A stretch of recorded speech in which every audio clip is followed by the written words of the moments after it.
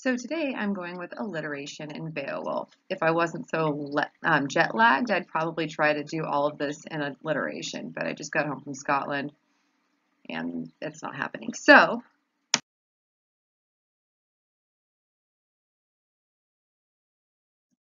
okay, so that was a very sped up um, Old English reading. Number one, because that helped to disguise the fact that I really don't know how to pronounce most of those words.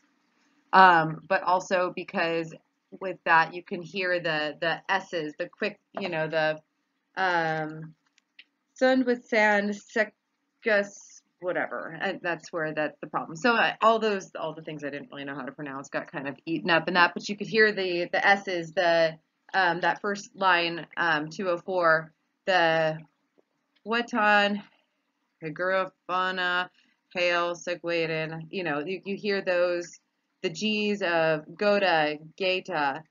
There's a cattail in this one too. We're never going to do this without cats. But I did it so you could hear those sounds just kind of going. And then I read it again at a normal pace, thankfully, in a modern translation. That alliteration is strong in the old English, but it disappears in the translations because it probably is just a little bit too hard to fit that in and keep the storyline as they were trying to tell this great epic to reach the modern masses. The alliteration makes it a lot more fun to listen to, and I can imagine that as that storyteller recited it for their audience, it was more fun to kick up the drama and, really just, I don't know, jet lagged.